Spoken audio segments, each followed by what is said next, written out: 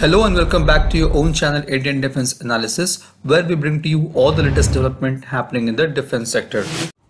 On 31st May 2023, the Indian Air Force has showcased the capability of its Rafale fighter jets. The 4 Indian Air Force Rafales flew a long-range mission over 6 hours into the Indian Ocean region. The aircraft fought their way through a large force engagement en route to their weapon release point.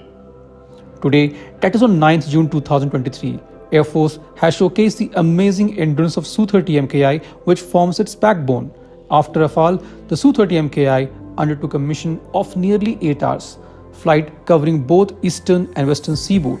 The fighter jet were refueled in mid-air via Ilyushin IL-78 refueler.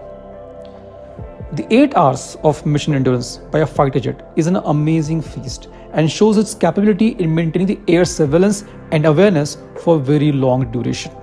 As we all know that Su-30 MKI is a heavyweight fighter. It can act as a mini AWACS and can also act as a mini refueler.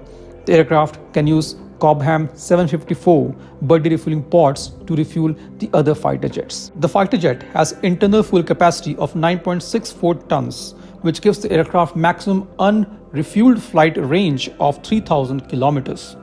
With 2 in-flight refueling, the aircraft can achieve ferry range of 8,000 kilometers. This capability of Su-30 MKI enables the fighter jet to maintain surveillance over Indian Ocean region, and this is the reason why Indian Air Force has stationed its first squadron of BrahMos capable Su-30 MKI at Tanjavur Air Force Station in Tamil Nadu. This would provide protection to our island territories and sea lines of communication in the Indian Ocean region. The IOR is increasingly gaining importance, and the presence of a fighter squadron with BrahMos will provide security cover to India's all strategic and vital assets in the region. Another unique feature of Su-30 MKI is its capability to carry out maneuvers at both high speed and low speed. So what makes an Indian Su-30 MKI different from the flankers operated across the world is that its beautiful integration of various weapons, sensors, and avionics from all over the world. A lot of new equipment has also been incorporated into Su-30 MKI during last 2 years, including SPICE 2000 series of precision guided weapons, which was used by Indian Air Force Mirages during Balakot airstrike.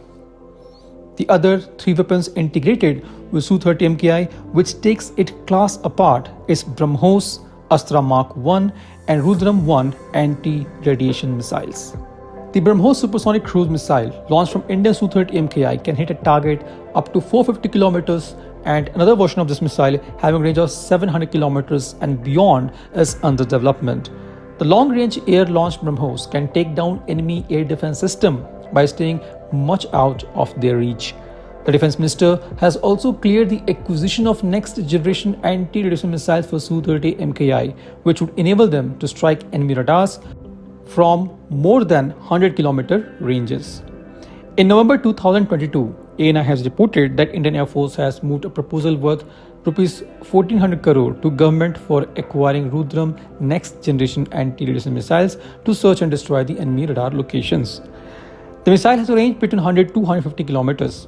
Further, the integration of Astra Mark 1 missile having a range of 110 km and a maximum speed of Mach 4.5 has brought back the air superiority in favor of Su-30 MKI. In May 2022, the Ministry of Defense has signed a contract with BDL for supply of Astra Mark 1 and associated equipment for Indian Air Force and Indian Navy at a cost of Rs 2,971 crores under by IDDM category.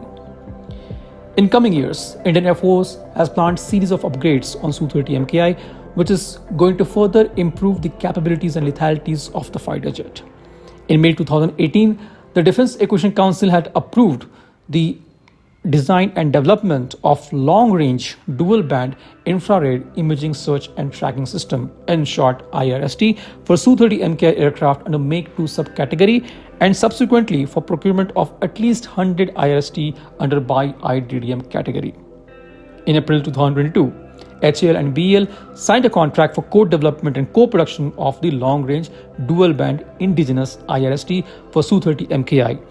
The proposed IRST system will be a high-end strategic technology product and will feature television day camera, infrared and laser sensors in a single window for air-to-air and air-to-ground target tracking and localization. It will be superior than the existing Russian IRST on Su-30 MKI. The design and development of IRST may take another 2 years. The new IRST will further enhance the long-range passive attack capabilities of Su-30 MKI and guide the infrared missiles. AESA radar is going to be the most important upgrade for Su-30 MKI. After the successful completion of Uttam AESA radar program on 26th August 2022, the DRDO has formally completed the transfer of technology for the production of Uttam radar to Hindustan Aeronautics Limited. The Uttam AESA radar is being developed for Su-30 MKI, is going to be gallium arsenide semiconductor based and will have large number of TR modules due to the larger diameter of Su-30 MKI's nose cone. It is expected to feature nearly 1600 TR modules. It's also important to note that Defense Ministry has placed the import of radar systems on the negative list. After LCA Mark 1A, Su-30 MKI and MiG-29 will be integrated with Uttam AESA radar. The process of integration of Uttam on these platforms will begin after 2025. The next component is DRDO's ASPJ, which is being developed on gallium nitride based solid state AESA jammer transmitters. ASPJ is based on active phased array, ultra wide band DRFM, that is digital radio frequency memory, and inbuilt cooling system. The DRFM jammers are famous for their capability to severely degrade the adversary's radar and missile seekers. ASPJ can even take input from Su-30 RWR and jam the source of RF signal. Cooling system is yet another important component of ASPJ, which was earlier imported but now has been developed completely indigenous. The ASPJ design for Su-30 MKI is a podded jammer which will be installed on the wingtip stations 11 and 12 in LH and RH configuration as a set. As per latest update from DRDO, the development of pod structure is complete and it is undergoing the qualification. The next upgrade, which is already in its midway, is Su-30 RWR. Back in August 2021, it was reported that Indian Air Force is going ahead with Rs 1000 crore project for upgrade of RWR for the fleet of 125 Su-30 MKIs. Again, on 23rd March 2023, MOD signed a contract with BEL which amounts to approximately 950 crore rupees for 129 Su-30 DR118 RWR for Su-30 MKI. Su-30 DR118 is a 6-channel next generation digital radar warning receiver designed and developed for installation on any fighter jet, transport aircraft or helicopters. It intercepts and identifies airborne, shipborne and ground-based acquisition, target tracking and missile guidance radars up to the J-band frequencies. The identified emitters, which is radars, are indicated to the air crew by displaying corresponding set of symbols on the corresponding multifunctional display in the cockpit. A synthesized audio warning is also provided to air crew at the berth of each emitting source. The next upgrade is regarding the X-Guard towed decoy. Indian Air Force has also planned the integration of X-Guard towed decoy solution, which will help Su-30 MKI in defeating advanced target tracking radar, including monopole and low on receive only radar types. Indian Rafales are also equipped with X-Guard fiber optic towed decoy.